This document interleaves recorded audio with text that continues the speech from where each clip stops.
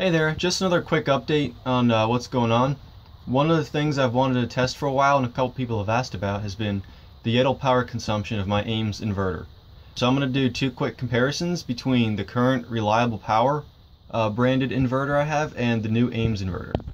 To begin, I'll make sure the solar is shut off so nothing is charging the battery. You'll see in my BMS software you can see the voltage, the current amount of amps being drawn from the battery, and the current amount of watts being drawn from the battery. Currently it says there is 0.3 watts going in. I'm going to guess there's probably a capacitor somewhere that's discharging. I'm going to flip on the reliable power inverter with no load connected. You'll see it's up to 123 volts. And the Batrium is showing it pulling between 0 and 8 watts idle power. It's kind of interesting. I'm going to guess it's probably pulsing on and off waiting for a load to be connected. And also I don't think there's a transformer in that inverter. I think it's a solid state. Maybe transistors or something. I'm not quite sure how it works. So what I'm going to do is I have two fans, a box fan and a pedestal fan. I'm going to plug both into the reliable power inverter and see how much power it's being pulled. Alright, so I have both fans plugged in. I'm sure you can hear them. And they're pulling about between 130 to 150 watts from the battery bank. So what I'm going to do now is turn off the reliable power inverter and turn on the Ames inverter, plugging in the same fans and seeing what the difference is. So flip it on.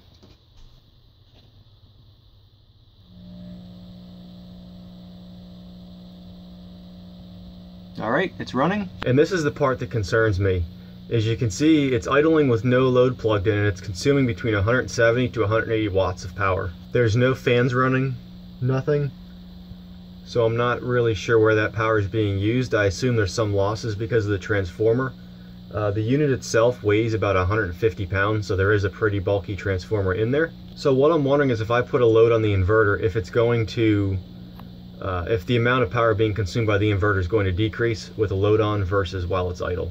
So because this is a split phase inverter, the way I have this wired for testing, I wanted to put a load on both legs. So I just have this outlet connected temporarily, two hots coming out, leg 1, leg 2, and the neutral's coming out. This will be wired correctly. I only connected it this way for testing temporarily. So I'll begin by turning the breaker on for the power. So both of those fans are now running on the Ames inverter, and you'll see it's pulling about 293 watts of power. So after taking a minute to do some maths, that comes out to 150 watts. So it is 20 watts less than what it's pulling when it's idling, but it's still using a substantial amount of power for the inverter to run. That is disappointing. That extra 150 watts comes out to 3.6 kilowatts of power wasted per day just to run this inverter. The only thing I can hope is that maybe adding more solar panels will offset some of that, but yeah, I don't know. That's just a lot of power wasted in idle consumption and consumption by the inverter. So I'll just have to run it as is for a couple of days and go from there and see how it works, I guess. So one last thing I wanted to test before I go is putting a heavier load on it to see if that makes any difference. It's kind of difficult to test considering my reliable power inverter is only rated for 1500 watts. So I can't really put a heavy load on that and then compare the heavy load to the Ames inverter. So the best thing I can come up with is my shop vac.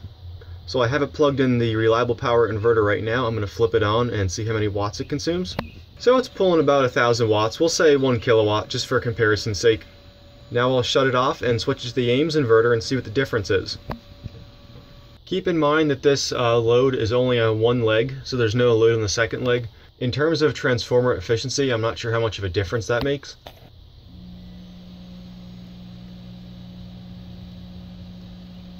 Interesting. With the heavier load, the 1000 watts is the same on the shop vac as on the Ames inverter. That's kind of surprising. I'm going to test it one more time just to make sure those results are accurate. So you'll see here it's currently running on the Ames inverter on one of the two legs, and it's pulling 992 to about 1000 watts of power, and turning on the reliable power inverter.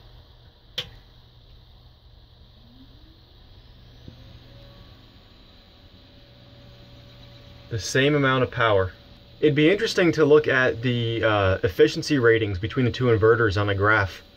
I'm not sure if that's readily available from both manufacturers, but after doing this test, I'm actually feeling a lot better about it. I was really disappointed at the last test. It is unfortunate though, because my static load on the inverter is probably going to be about 200 to 300 watts, maybe 400 as I add more stuff to it, but still going to be a lot of loss there at the low end of the spectrum. Anyway, if anybody has any comments on this, maybe somebody else knows more about how these inverters work than I do, feel free to leave them below. I'd be curious to see what you have to say. So one thing I didn't mention, which is important to comparing how much power is being pulled, is the amount of power actually being used by the shop vac after the inverter. So I came out here with my clamp meter real quick, and it's measuring 7.12 amps. So if you do some quick maths, that comes out to 861 watts. 990 minus 861, you come out to 130 watts that the inverter is consuming. Now that 130 watts is the same whether you're using the Ames inverter or the reliable power inverter. So I do still feel pretty good about it. I mean, optimally it'd be close to zero as possible, but that's just the way it is. So 861 divided by 990 gives you an efficiency rating of 86.9%.